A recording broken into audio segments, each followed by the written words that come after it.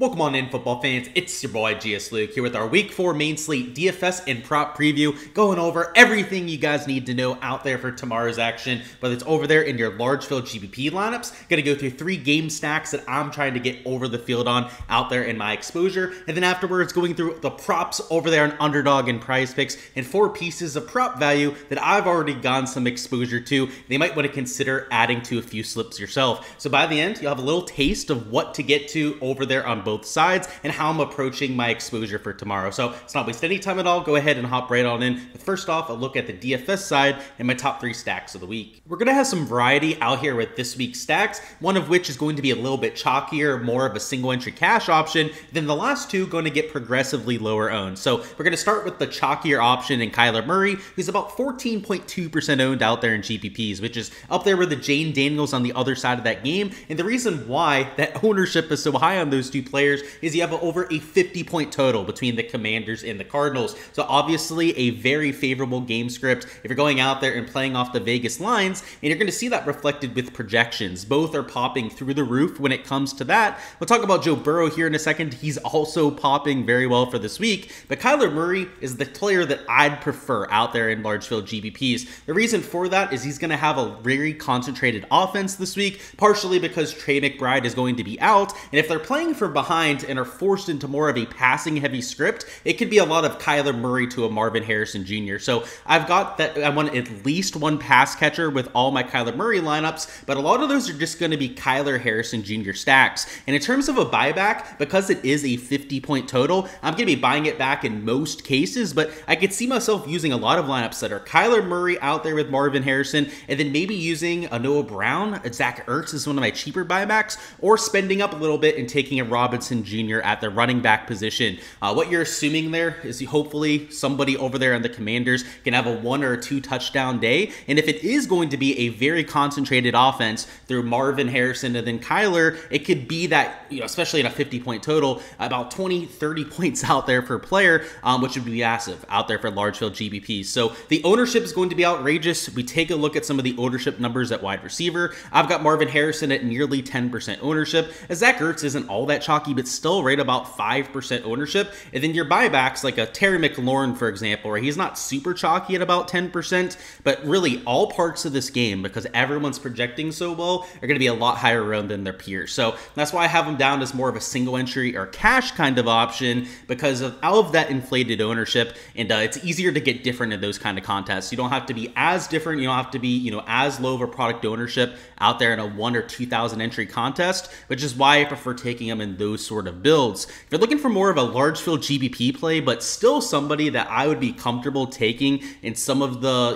smaller field stuff, so some of my higher dollar single entries, would be a Joe Burrow here at $6,600. He's a little bit lower owned, so that's why I think he's a little bit more viable in the large field contest, but is still projecting through the roof like you have with these 2 quarterbacks. You can see there at about 3.2x points per dollar. And what I love about Joe Burrow is that he's all about that passing. Unlike a Kyler Murray or a Jaden Daniels, that brings you a little bit of that rushing upside. If Joe Burrow is going to get to 20 plus fantasy points, it's not because he's rushing for 50 yards and a touchdown. It's because he's going for over 300 passing yards, likely going out there scoring at least 2, maybe even 3 passing touchdowns, which is going to bring at least 1 wide receiver along with him pretty much every single time, if not multiple from the same team. So Joe Burrow Chase stacks, I think, are going to be pretty popular out there, but whether it's going a Burrow Chase and then a Higgins, a Burrow Higgins Gesicki, right? Any one of these combinations of the players that we have over here, I think that there's a lot of upside regardless of the contest that you're entering. So I would say in the single entry, some of the smaller field stuff, I might not be doing a full game stack out here with this build. It might just be a Joe Burrow, and then Higgins or a Chase, and then maybe a buyback out there in a few lineups. Large field GPPs is where maybe you want to play that blowout script.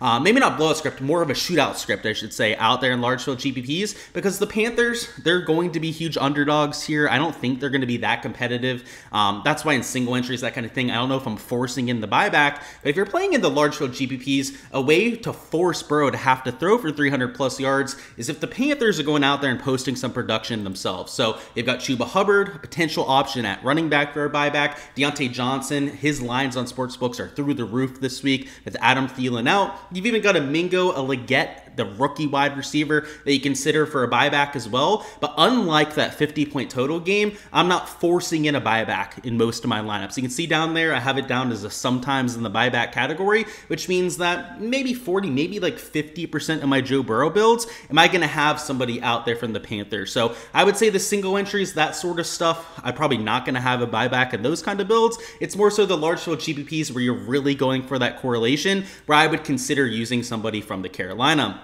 And the last stack we're going to go with, we're going to keep this one quick, right? Concise and to the point out there. Of course, guys, for all my exposure, these aren't the only stacks that I'm playing by any means. I've got my projections at every other position as well, right? You can see a lot of them on here, right? It's not blacked out. It should be, but hey, give you guys the top of all these boards, I guess. For all my projections, everything that you guys see on here, make sure to check out the Patreon page. You can get my entire player pool, exactly what I'm doing out there with my stacks, and it's not just at the quarterback position, but I'll give you guys the entire player pool for the entire slate. So make sure to check that out on Patreon. There's a link in the description of the video to go out there and join it, and it's not going to cost you an arm and a leg, right? You're probably thinking it's going to cost you like $100 a month to get all of this. It's only $15 a month for all of the showdown and all of the main slate stuff that I'm doing. The best value in the industry, bar none. Really, it's not even comparable to the other sites out there.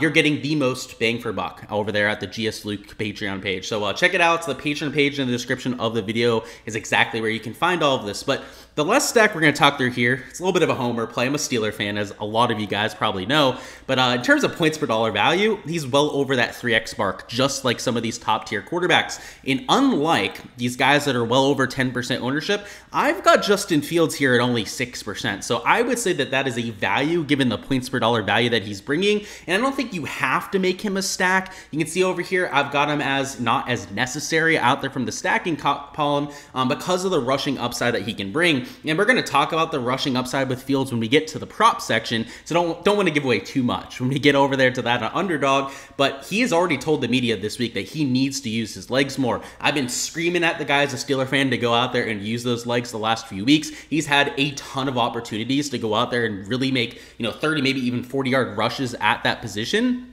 So I think he has a ton of upside there. I mean, you saw him score the rushing touchdown the last time out. And on top of that, he's been very productive with his downfield passing. So I think if you wanted to stack him, I would say like especially a Pickens would be my favorite option if you're going for a stack.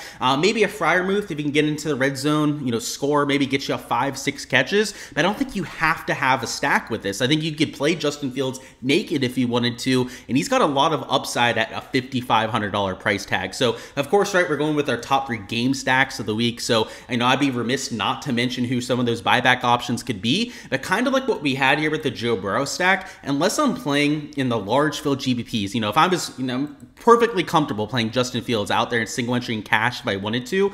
If I was playing in the large field GPP though, you might want to consider a Jonathan Taylor, Michael Pittman Jr., a Josh Downs out there as a buyback. But I don't think you have to have it in any of those sort of lineups. It kind of depends on the contest that you're entering and, of course, your goal when you're going out there and playing in that contest as well. So I think that Justin Fields, though, at this kind of price tag, way too cheap for the upside that he brings, especially if you start to see that rushing upside that he hinted at out there in the media. And now for the prop side of things, where I've got 4 props that I absolutely love out there for tomorrow. So we're going to start with Prize Picks, and over here with this Michael Pittman Jr. under on receptions. He's going up against my Steelers, and what I know about number 1 wide receivers against the Steelers is that they oftentimes really struggle against Joey Porter Jr. It's a solid defense, historical defense to start this season, and on sportsbooks, they've got Michael Pittman in the -130 range for his under. A few books even have him closer to -135 or -140, so there's a really good chance that this gets bumped at some point. So, I actually ended up taking his under on receiving yards over there on the Underdog side, which was posted a little bit higher over there in the week. But now that we've got this sportsbook value out there on the under on receptions, I think it's a solid prop to take over here on the Prize Pick side. So it's a tough matchup. You already know that the Steelers defense is going to try and really control the game. And when you've got a cornerback in JPJ, who, again, as a Steeler fan, I know a lot more of because I see him every single week, he's extremely underrated. He's held a lot of elite tier wide receivers this year to to mediocre performances at the very best. And while he's not a true quote-unquote shutdown corner, he doesn't always travel with the #1 wide receiver. Like, they could put Pittman in the slot, for example, right, and hide it from him. You're still talking about the sportsbook line value. You're still talking about maybe the toughest matchup in terms of the pass defense in the league. So why not take an under here on Pittman? So whether it's an under on yards, if you can get that like 47.5, 48.5 or something like that, I would love an under on yards. But at receptions at 4.5, I think there's some solid value there too. And then it's also a fade over here on Courtland Sutton, who, no diss to my guy Courtland, but he's going against, Sauce Gardner, right? The best cornerback in the NFL. He could move around just like Pittman, so he could try and hide out there. But if they're going to put him in the slot, he doesn't have that deep play potential, right? You're not going to get, a 50-yard bomb down the field out of the slot very often. Usually, you got to get those kind of targets outside. So that's why I like the under on the Courtland Sutton yards here, right? If he's going to play outside where a lot of those big plays are going to come, it's going to be against the #1 cornerback in the entire NFL. So that's why I like that under at 42.5. On books, he's at that number, so there's actually not a lot of sportsbook value out there on this prop, but more so just a traditional analysis sort of play. I know the matchup's going to be really tough. It's Bo Nix, rookie quarterback, who has been pretty sketchy out there to start this year, which is why I've got that under over there on Prize Picks. And then over here on the underdog side, we've got two more props that I really like. So I'm going to start off with this Justin Fields over on rushing yards, which if you saw the fantasy section, you already know I like him out there for tomorrow, but also the fact that he already said he needs to rush the ball more out there for the Steelers. And if you've got a defense on the Colts that has lit up some big runs to opposing quarterbacks, haven't played a ton of rushing quarterbacks to start this year, but most notably last year, you saw that as a deficiency. So I like this over on Justin Fields rushing yards. I think that, with Russell Wilson starting to become healthy, there's going to be a lot of urgency from Fields to go out there and really prove himself as that starting quarterback. And I'll say it right now, I think he should be starting over Russell Wilson. He showed me enough personally to go out there and earn that job. To go ahead, hammer that home, right? Convince Tomlin, all the naysayers out there that maybe don't believe in him. He's got to go out there and really post one of those big days. So I don't think that's going to come through the air. He's just not that sort of player. Heck, the Steelers don't even have those deep downfield targets other than Pickens to really go out there and do so. So I think where you could start to see that electric factor, where you could really take over a game, would be if he puts up that rushing production. So that's why I like the over on it. I think you're going to see that this week. Week 1, he had over 57 rushing yards, and that was on 14 attempts. Last 2 weeks, maybe not as crazy, has not rushed the ball nearly as effectively, but, we know one thing about Justin Fields. He's maybe the fastest player on the field anytime he's playing. He's up there with Lamar when it comes to big play upside on the ground. And then we got this over on Marvin Harrison Jr. And frankly, he's like the only target that the Cardinals have. You've got Michael Wilson, who's more of that short wide receiver. I don't trust him to go out there and get us a ton of yardage. You've also got, Dortch out there. You've got James Conner out of the backfield. How the hell are they going to get their yardage? It's going to be through Marvin Harrison through the air. And fortunately for him, it's also maybe one of the softest matchups that he's going to have the entire year. You're talking about a Commander secondary that has lit up a ton of fantasy production to opposing wide receivers. You've got Trey McBride out, so he's got a ton of opportunity in terms of targets likely coming his way. And though he hasn't had a ton of catches to start this year, his yards per catch is through the roof, which is kind of what we expected from one of the best athletes to ever come out of the NFL draft. So I think it's a perfect matchup here. On DK, he is at 73.5 yards, so there's a 1 yard discrepancy there.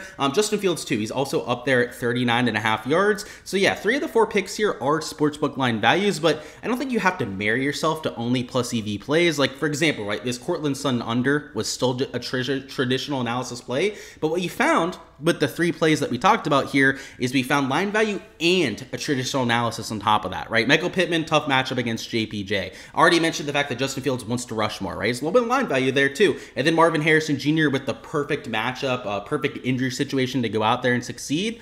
Give me a little bit of line value on top of that, and that's where I really find my sweet spot. That's my process out there on props, and if you want to find plays that are not only checking the box from the plus EV perspective, but that also check just the logic standpoint, then make sure to check out my Patreon page. Just like my DFS stuff, for $15 a month, you can get all the access to the Prize Picks and Underdog exposure I'm getting to, and the reasoning for getting there. And I'm not just a plus EV person, right? I know there's like bots out there, people that, treat betting on sports like it's a robot, which, I'm a big numbers guy. I'm an electrical engineer by trade. I totally empathize with that kind of thought.